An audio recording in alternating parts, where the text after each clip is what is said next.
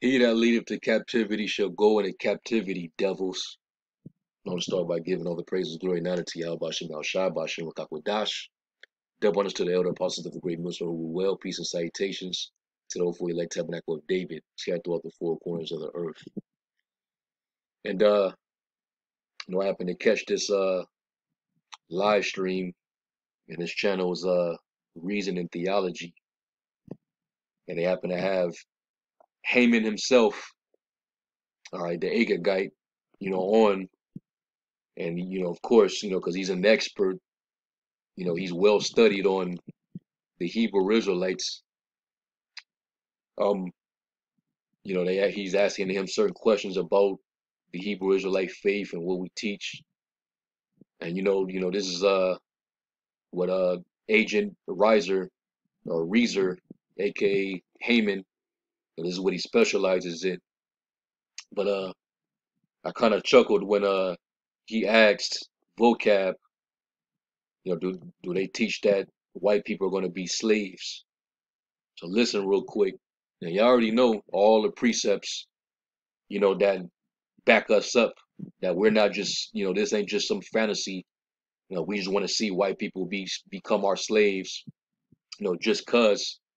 No, the Lord, all right, the Lord pretty much is sanctioning for all you other nations to become slaves and serve the children of Israel.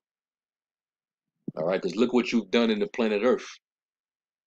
And look at the things that has been done upon the children of the Lord. Your ancestors got America. How? How exactly did they get America? What did they have to do? Who did they have to conquer? What did they have to colonize?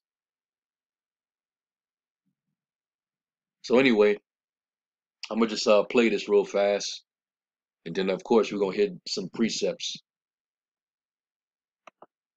Establishes a kingdom with Israel in charge, where everything now will be reversed, and they'll have their own servants as opposed to being servants. When you say they'll have slaves in the king, are they saying they're going to have white people who are slaves to them?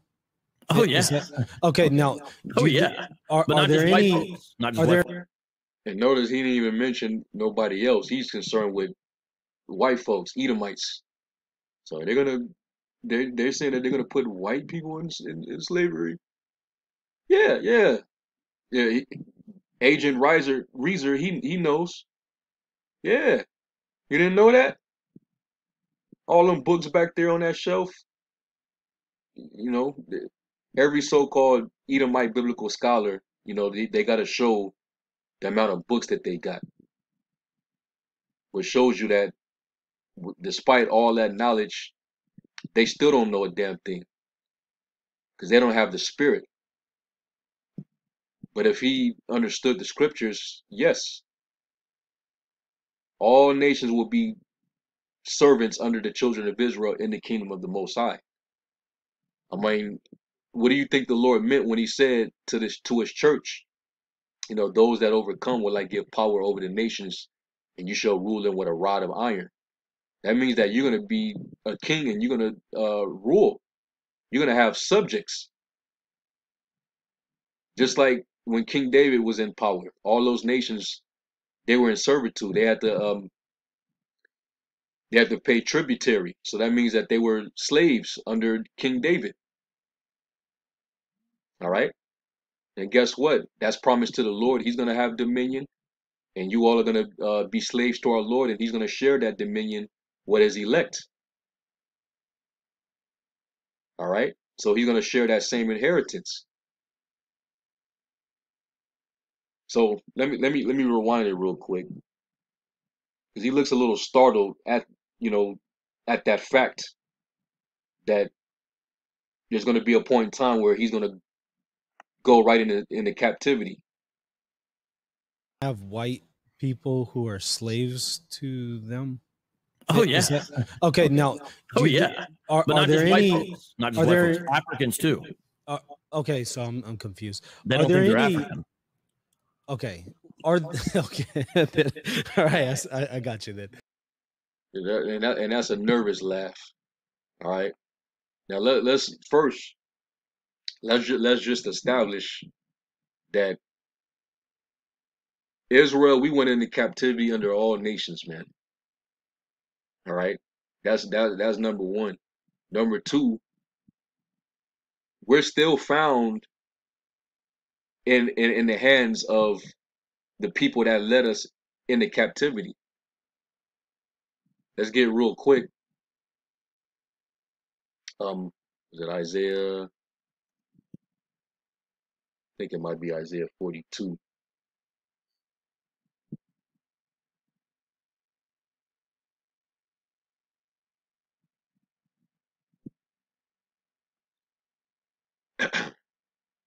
This is Isaiah 42 and 22. It says, "But this is a people robbed and spoiled. We've been taken. We've been stripped of our heritage. We've been taken from one side of the earth to the other, right? We've been scattered." It says they are full of, it's like they are all of them snared in holes, and they're hid in prison houses. We're trapped in this system. We're in these religions, learning the way of the heathen. We're completely discontinued from our heritage, serving our enemies in strange lands, serving wood and stone. It says they are for a prey, and none delivereth, for a spoil, and none saith restore. All right, we haven't been restored. So we're still among these other nations and serving them to this very day. So what you think is going to happen when the Lord comes to recover a remnant of them from among you nations? He's going to put the smack down and put that crown on his head, and then he's going to raise his people up. All right, let's go to Jeremiah 50 and 33. And it says, "Thus saith the Lord of hosts, the children of Israel and the children of Judah were oppressed together." All right, the northern and the southern kingdom, the so-called Negro, Hispanic, and Native American. We were both oppressed right here in Babylon, getting exploited of our labor. They make merchandise of us. We get poorly treated. We get taxed. We got to pay bills. We're subject to payments. We're yet this day in our captivity. It says, "And all that took them captives held them fast. They refused to let them go." And that's why we're still even here. You know? So those who took us captive, guess what got to happen? Isaiah 14 and verse 2. I'll start at 1. It says, "For the Lord will have mercy on Jacob, and will yet choose Israel, and set them in their own land, and the strangers shall be joined with them, and they shall cleave to the house of Jacob. And the people shall take them, and bring them to their place, and the house of Israel shall possess them in the land of the Lord, in the Holy Land, for servants and handmaids." What do you think that is? "And they shall take them captives, whose captives they were, and they shall rule over their oppressors." Because right now we're the oppressed, but the Lord's going to come and beat in pieces the oppressor, and then they're going to be ruled over. Starting really with the international bankers. They're the ultimate top oppressors, exploiting the whole entire planet, man, getting richer and richer and richer. So they're the first ones that's going to go captive. But then the rest of you, because all you Edomites here in America, you ain't gonna make it.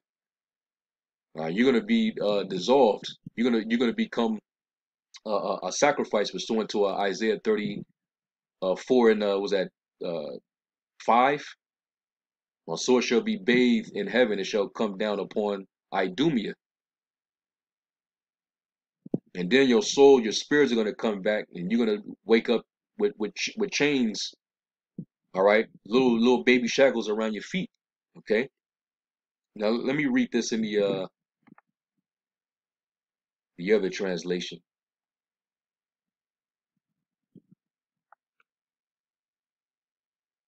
NLT, it says, the nations of the world will help the Lord's people to return, and those who come to live in their land will serve them. Those who captured Israel will themselves be captured, and Israel will rule over its enemies. NIV, nations will take them and bring them to their own place, and Israel will take possession of the nations and make them male and female servants in the Lord's land. They will make captives of their captors and rule over their oppressors. This didn't happen during the Medo-Persian Empire, by the way, because they like to say that this was already fulfilled. That did not happen, and I went into it. Multiple brothers, then broke this down already. It says, Eastern Standard Version. It says, and the peoples will take them and bring them to their place, and the house of Israel will possess them in the Lord's land as male and female slaves. They will take captive those who were their captors and rule over those who oppressed them. Okay, so that's plain to see.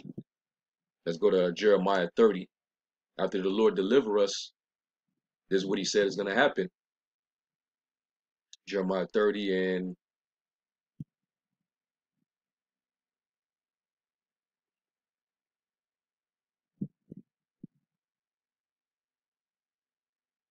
Jeremiah 30 verse 7. It says, alas, for that day is great, so that none is like it, is even a time of Jacob's trouble. And we're coming into that time. I'm pretty sure Vocab, aka Haman, I'm pretty sure he would agree that this is talking about future prophecy, right? But he shall be saved out of it, showing you that only Israel, only the children of Jacob will be saved out of that. A remnant of them. It says, for it shall come to pass in that day, saith the Lord of hosts, that I will break his yoke from off his neck, and will burst thy bonds, and strangers shall no more serve themselves of him. So that means that we will still be in captivity or in bondage on the day that the Lord delivers us or saves us out of the tribulation. You see? So this is getting ready to happen. And you will no longer be able to serve yourselves of us. Where you can exploit us and use us to forward your your empire. All right. It says, but they will serve the Lord their power and David their king, and it's going to be in the kingdom, whom I will raise up unto them. All right, now let me jump down to verse 16.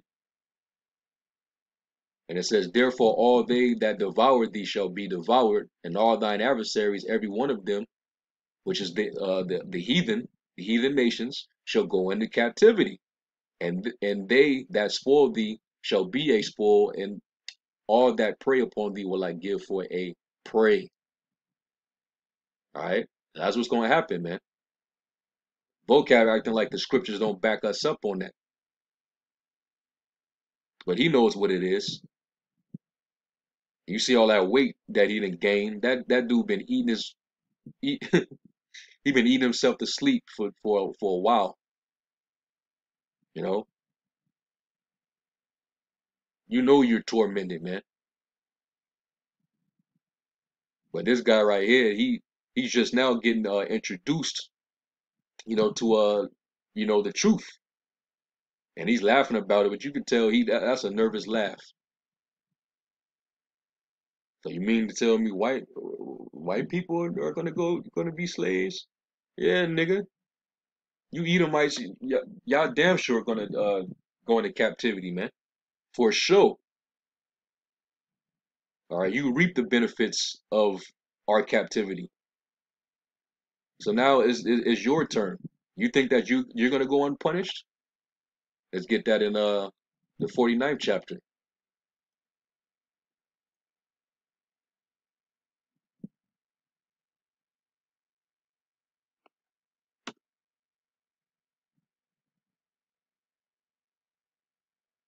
It is Jeremiah 49 and verse 12. It says, "For thus saith the Lord, behold, they whose judgment was not to drink of the cup have assuredly drunken, and art thou he that shall altogether go unpunished?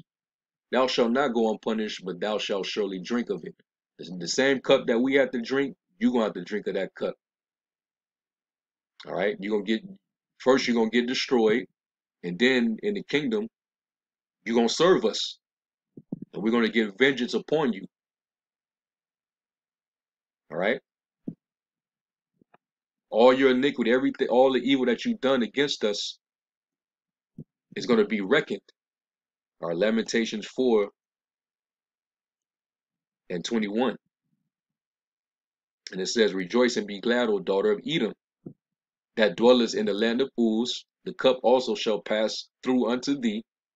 Thou shalt be drunken, and thou shalt make thyself naked," meaning exposed. And you're being exposed by the men of the Lord through the spirit and power of YAHAWASHI. All right, that inquisition has been made on all your evil doings against us. All right, and now it's time for you to reap that. It says, "The punishment of thine iniquity is accomplished, O daughter of Zion. He will no more carry thee away into captivity. He will visit thine iniquity, O daughter of Edom. He will discover thy sins." All right. And I'm going to get this other one. You already know this one. I don't even have to really go to it because we already know it by heart, but I'm going to go to it anyway. Revelation 13, 9 and 10. "If any man have an ear, let him hear. He that leadeth into captivity shall go into captivity. He that killeth with the sword must be killed with the sword. Here's the patience and the faith of the saints." Now, I remember Vocab, he tried to break this down, and the shit was hilarious, man. Where he basically tried to say that we take this out of context, and he said that basically this was basically a warning to the church that some of you gonna go into captivity and some of you gonna die by the sword. But this is your patience and your faith, huh? Nah, man, nah, no. You nations that led us into captivity, you're gonna go into captivity, and all those other precepts that I read coincides with that. All right, so you're gonna go into captivity whether you like it or not. Okay, and after 1,000 years, after after we get our get back, everything's gonna be fine after that. The nation's gonna get their land back. You're gonna learn how to finally keep your land. You're gonna know how to govern your land in righteousness. Because look at the world, look at the condition of the world right now. You're gonna have to learn up under us. We're gonna have to teach you the law. As it says in Isaiah the 2nd chapter, you're gonna have to go up to the mountain of Zion and learn our law. We're gonna have to teach you. We're gonna be priest unto you, other nations. But you're gonna have to go into captivity first, and you're gonna build up the ruins of the land of Jerusalem in Israel. Okay, and it's even in our law that we can even have servants. And apparently, you had those Edomite Christians that came over here. I believe they were was it I think it might have been the Puritan doctrine, where they believed that when they came over here, all this land over here was basically a New Jerusalem. So the people that were over here, they basically took it as if they were the Israelites coming into the land of Canaan. Where the Lord gave us the instruction to go and wipe out those Canaanites and destroy their images and all that, and not make any marriages. And they look, so that's basically what they did. So they try to apply these laws right here in the scriptures to themselves, but they should have never done that. Because once they did that, they took the covenant in their mouth. So now, because they did that, they're going to be judged by the law, and they're going to be destroyed. That's why America is going to get wiped out. All right, Leviticus 25 and verse 44.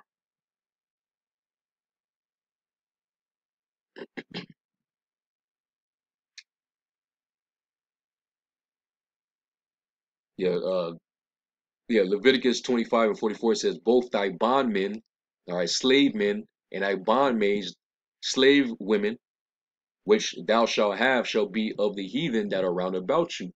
Of them shall you buy bondmen and bondmaids. Moreover, of the children of the strangers that do sojourn among you, of them shall you buy, and of their families that are with you, which they begat in your land, and they shall be your possession. We're going to possess these other nations. All right. But you also have a law where you can actually also purchase another Israelite as a servant. But the difference is you're not supposed to rule over them like you would rule over a heathen. They had, still privileges. All right. You can, give a Israelite servant one of your daughters to wife if you you like that servant. Okay. You treat them well, but a heathen, no, you could rule over them. It says, and you shall take them as an inheritance for your children after you, to inherit them for a possession. They shall be your bondmen forever. But over your brethren, the children of Israel, you shall not rule one over another with rigor. All right. So that's right there in our law, man. And the Lord did not come to do away with the law. They're going to be written into us. All right. So there's no way you can really spin that. They tried to, laugh about it and like it's a joke, but the precepts is all throughout the scriptures. Y'all hoping that it ain't true, that it don't come to pass. But I'm sorry, my man. The Most High is gonna accomplish that which He pleased, man. He's gonna accomplish into wherein He sent it. So anyway, I just want to respond to that. And this is the name of the video. Who are the Black Hebrew Israelites with Vocab Malone? And this was streamed almost a week ago. All right, so maybe a few other brothers might see this same video and find something and go in. We always use vocab as a chopping block. Glass joke. But anyway, I'm gonna give all praise to YAHAWASHI, to the next lesson. Shalom.